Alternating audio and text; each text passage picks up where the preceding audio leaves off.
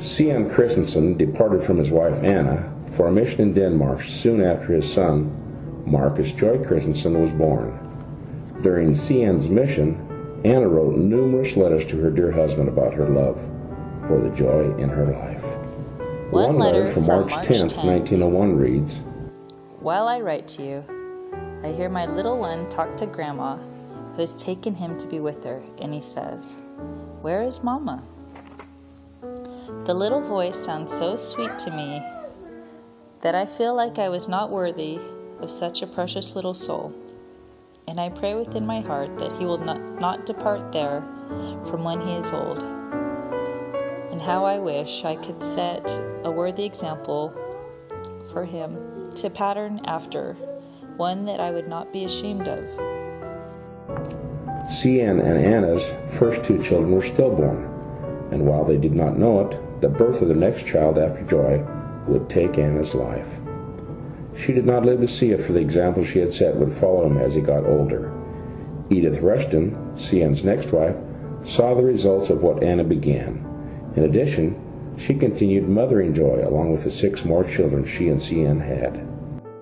Joy stated about Edith, "I liked her more than she knew, I think, and maybe vice versa. Mother Edith asked me when she came home with Dad if I would rather call her Aunt Edith or Mother. I chose Mother, and I believe wisely." Young Mother Anna wrote to her husband detailing the many milestones of baby Joy. One of the first was of Joy eating. His grandmother, Anna's mom, would feed him bread and gravy. Anna declared, "He likes that better than anything else." Later, an organized Edith cooked meals for the large Christensen household. Joy said he learned to clean, do laundry, and a little cooking and canning from her. She served whole wheat bread with every meal. On Saturdays there was baked beans, and Sunday meals were his favorite. As the baby boy got older, his mother continued teaching him new words, how to talk and how to write. Anna sent a letter to C.N. displaying Joy's fine penmanship. He continued learning and was enrolled in school. Joy somehow always seemed to be in the unruly class. He discussed a new teacher with his mother, and Edith asked, "Is she kind of old with eyelids that come way down on her eyes?" Joy asked how she knew, and she told him she had had the same teacher. Edith encouraged education in many ways. For example, it was an unwritten rule in her home that if you were reading a book, everybody left you alone. It was not at school but at home where Joy learned a little Danish along with his English.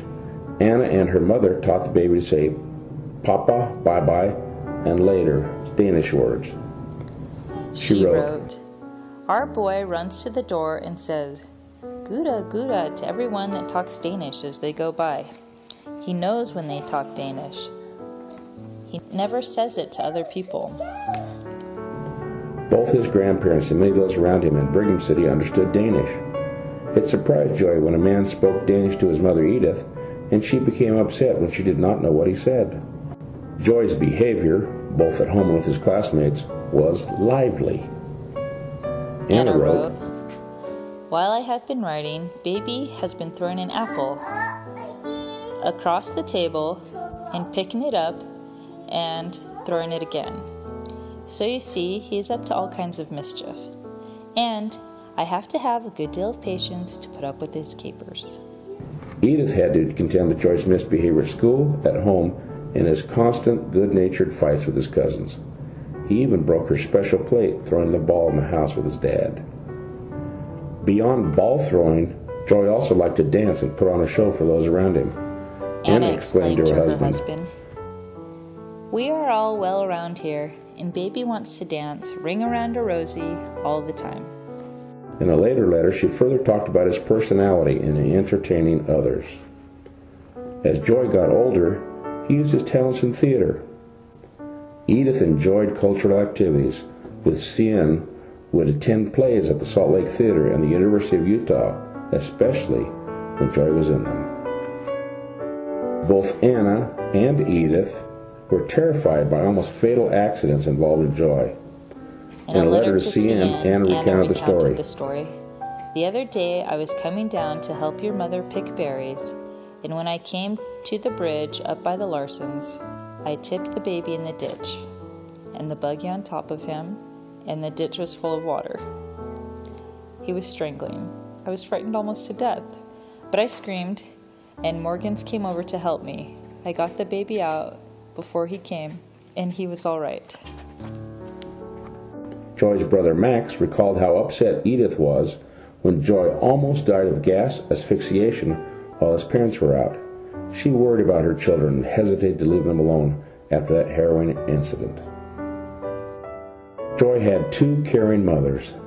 Their love forged in his soul the love that he would share with others throughout his life.